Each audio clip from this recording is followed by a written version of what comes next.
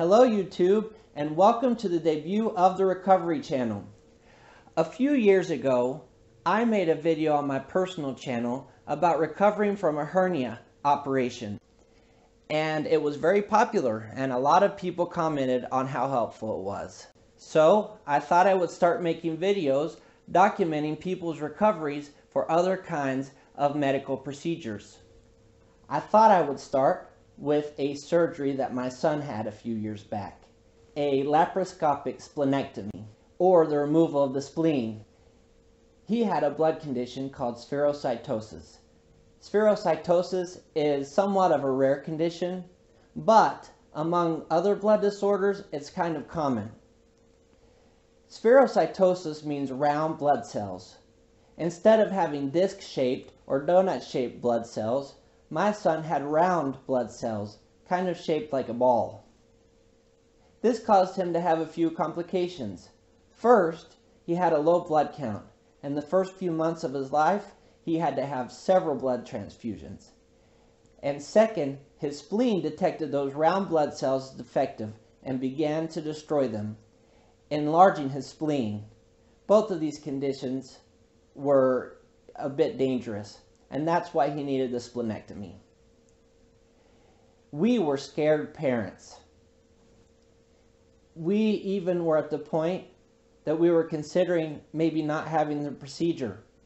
However, the surgeon, Dr. Graciano, put our minds at peace.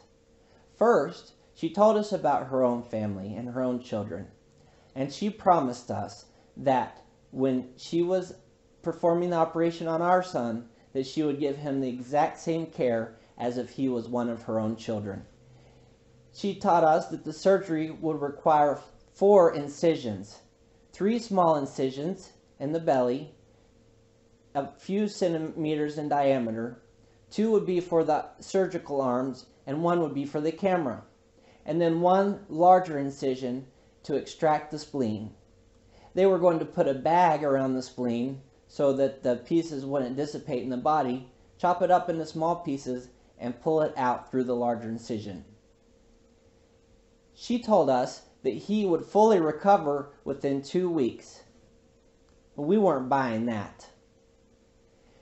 So we scheduled the surgery for 10 a.m. on Friday, October 5th, 2012.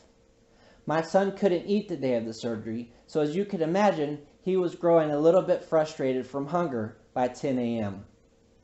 However, that wasn't the worst of it. The nurse came in and told us that the surgery was being delayed, and it ended up being delayed until 2:00 p.m. Now, you adults out there that are listening, you probably could understand that you would be frustrated not being able to eat till 2 p.m.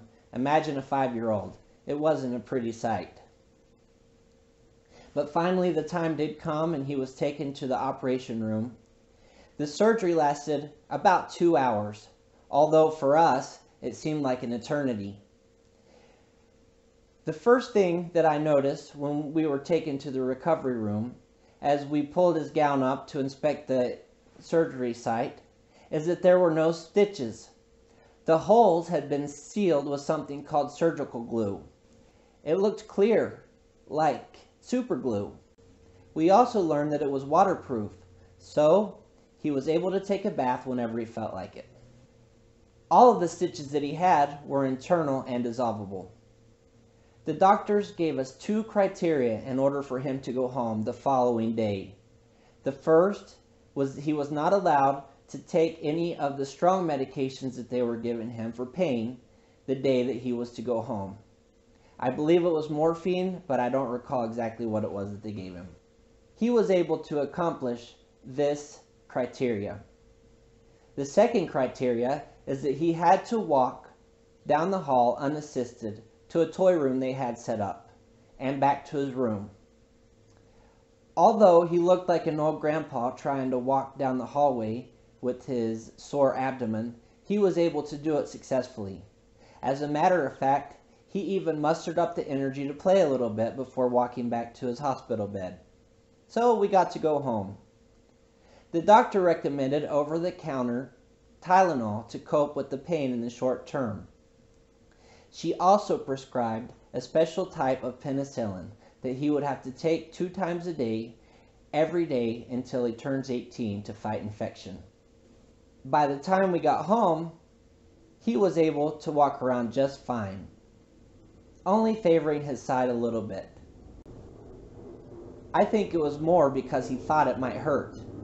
Then, to our astonishment, after a few hours, he started up the stairs in search of his favorite toy. We let him go on upstairs to see what would happen. He successfully made it up the stairs, and as soon as he found his toy, he plopped right down on the floor without complaining about any pain. Within 1 week, not 2, he was fully recovered. I want to say that after a week, things were back to normal, but in reality, they were much better than before. Before the surgery, he was always pale, or even kind of had a green tint due to the loss of blood. After the surgery, he had a healthy bronze complexion. Before the surgery, he always had low energy. Afterward, we couldn't contain his high energy. Before the surgery, he was a finicky eater, and afterward, he had a healthy appetite. I wanted to share this story for any of you parents out there who are scared to your wits' end in anticipation of an upcoming splenectomy for a child of yours. Hopefully, this video will help speak peace to you, and hopefully your experience will be as eventless as ours, and the effects of the surgery will be equally as beneficial to your child as they have been for mine. If any of you are going through a situation similar to this one, please share your story with us in the comments below. Also, if you would like to see similar videos of other medical procedures or conditions, let me know which ones you're interested in hearing, and I will try to find somebody who has experienced that condition and interview them. Thank you for watching my video today. Since this is my first video on the new channel, I don't have a tagline yet, but I'll make sure to let you guys know as soon as I do. Please like, comment, and subscribe. Thank you.